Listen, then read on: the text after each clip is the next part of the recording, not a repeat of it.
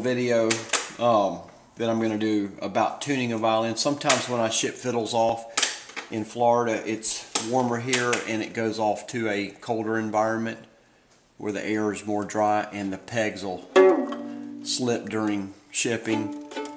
You know, just say that you get the fiddle and it's like that. Basically, number one, when you are tightening the string back up, make sure that the string is not in the center of the peg, because if it gets loose and you tighten it, if the string gets over here in the center, it's going to actually pull the peg out. So when you retighten it, see, this came loose here, so put that back in. Basically turn with your left hand on these two pegs and make sure that the string gets closer to the edge here.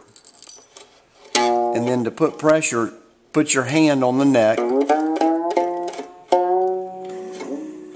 And see, here's the D string's a little loose. So what I'm going to do is just wind the string where it's over near the edge here. Then I'm using my hand to support the neck so you don't pull the neck out of the fiddle, and pushing in at the peg with some force while I'm turning.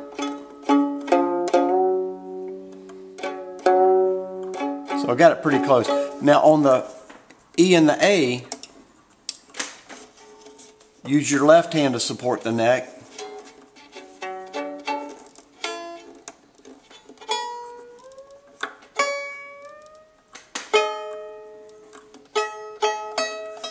And just make sure that the string is close to the side of the peg box. And say that. But if you use your hand as you're going to push in and turn, just to set the peg, and then adjust with your Whitner fine tuner.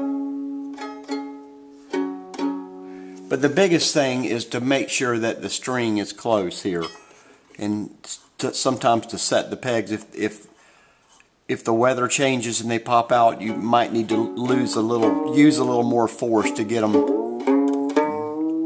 little further in. Okay, I hope that helps. Thank you.